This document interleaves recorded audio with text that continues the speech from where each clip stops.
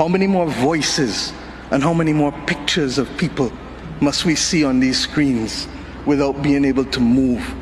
Or are we so blinded and hardened that we can no longer appreciate the cries of humanity?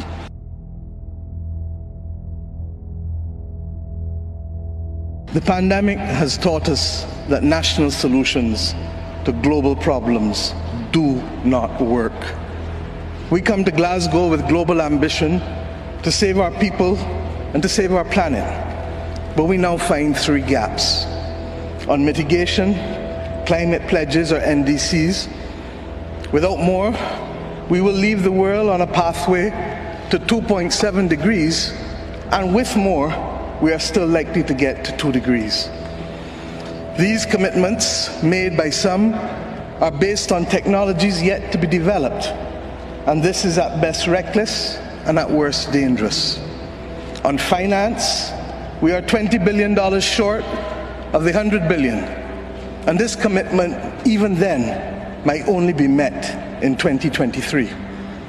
On adaptation, adaptation finance remains only at 25%, not the 50-50 split that was promised nor needed given the warming that is already taking place on this earth. Climate finance to frontline small island developing states declined by 25% in 2019.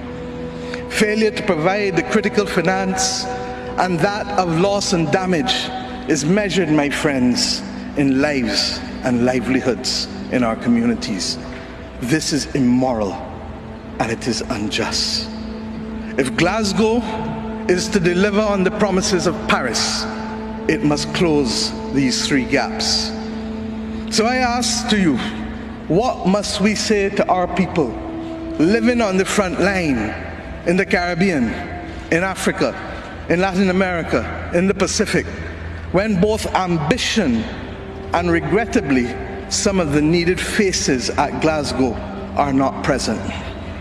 What excuse should we give for the failure? In the words of that Caribbean icon Eddie Grant, will they mourn us on the front line?